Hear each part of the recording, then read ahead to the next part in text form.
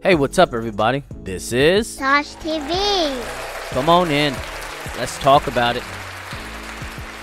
Is social media censorship showing signs of an American democratic socialist society? Censorship in the United States involves the suppression of speech or public communication and raises issues of freedom of speech, which is protected by the First Amendment to the United States Constitution. Interpretation of this fundamental freedom has varied since its enshrinement.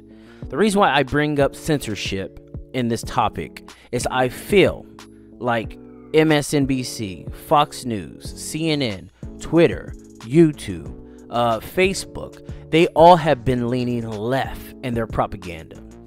They all have been leading pro-Democrat. I watched the DNC all week, and it was garbage. It was hot trash. Biden's fucking speech was trash. He was slurring his words, barely could understand what he was saying, squinting every time he looked at the camera. Obama just repeated the same fearful mongering that he does all the time. Him and his wife, Michelle. Kamala Harris didn't say anything that wooed me. No one else did. And it seems like the DNC, they put out these stars, your basketball players, your actors, your actresses, your musical stars, Billie Eilish, Steph Curry. It seems like they're already persuading these platforms on going left. And this is the Democratic Party I'm talking about. This reminds me of Nazi Germany so much. Nazi Germany had every platform. Remember, censorship in Nazi Germany was extreme and strictly enforced by the governing Nazi Party. Censorship within Nazi Germany included control of all forms of mass communication, which included newspapers, music, literature, radio, and film. Well, in 2K20, things have changed. Social media is the thing. Social media is where you get your news. Most of the time, you didn't watch the DNC convention on TV. You watched it via clips on YouTube, via clips on Facebook, via clips on Twitter.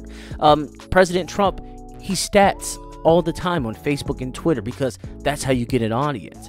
And I feel, this is just me, with those platforms trying to persuade you to go Democrat, because most of the material that they don't censor is Democrat.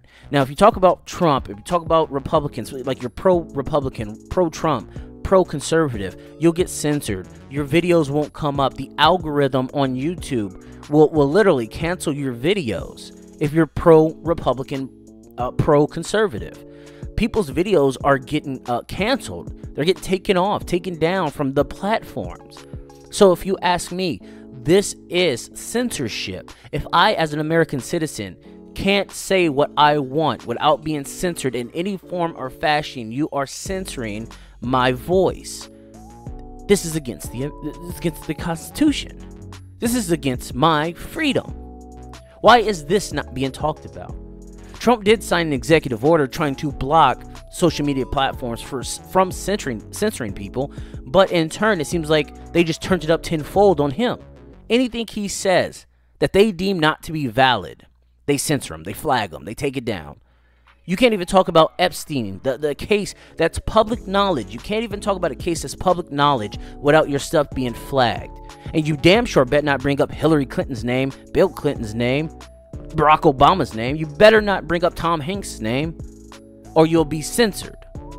If you ask me, we are going down a dark road, as the Democrats say. And it's not Republicans' fault. It's not the conservatives' fault. It's the media's fault for trying to persuade you to go one way, giving a Democratic Party too much power.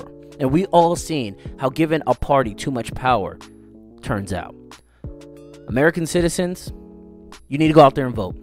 And you need to do it on your own free will. And don't be persuaded. As for the content, look at the character, but ask for the content of what this person can provide for you and your own agenda, not their agenda. All right, guys, if you like what I'm saying, you like what I'm doing, hit the like button, hit the subscribe button. I'll catch you guys later. Peace out.